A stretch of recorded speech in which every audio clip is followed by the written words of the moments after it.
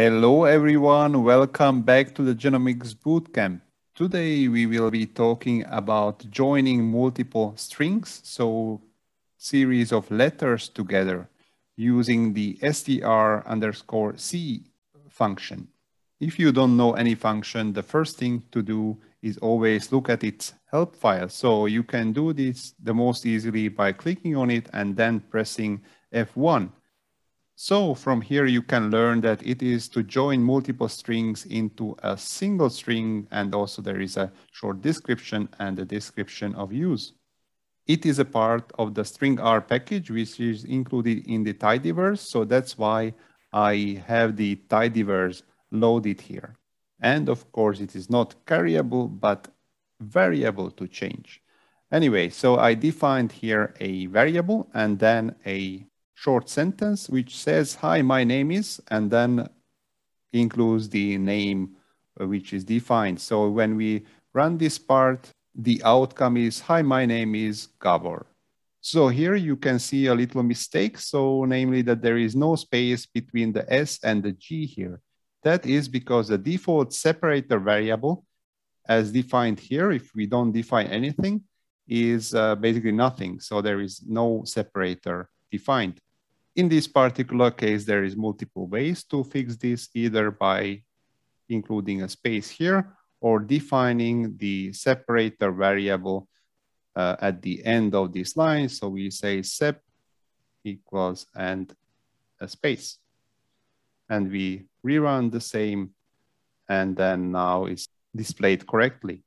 Now, of course, if we change this and we say Bill, then we rerun the whole thing, and now it says, hi, my name is Bill. If we want to extend this line, we can do so by adding more parts of text between double quotation marks or more variables. These should be separated by commas. So if we add something here and we rerun, then we see that this is correctly displayed here. This command, the str_c, is very similar to the paste command or the paste 0, or not command, but function of base R.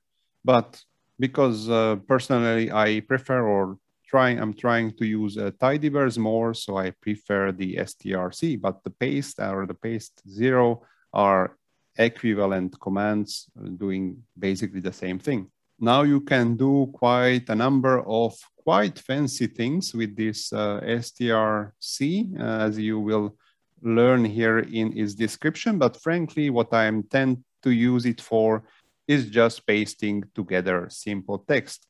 You might recall parts of the scripts similar to these from my previous scripts, when I use this strc command mostly to generate blink lines that are then being run with the system command. Here, notice that the setup of the lines is really the same as before. So there are multiple occurrences of text between double quotation mark, and then there is a variable and the text variable, and again a text. Multiple variables or pieces of text also can follow each other, but the most important is to divide them by a comma.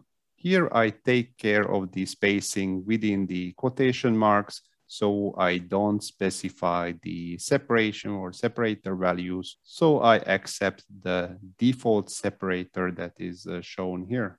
So of course, if we run this, then we have the long blink line. So when we change our mind and we want some different values in the runs, so we don't need to search for them in the commands, but just changing the variables, rerunning them, actually then produces the line that we want. Again, this is just an example use, but there are many occasions when pasting or joining together strings is extremely helpful when analyzing genomic data.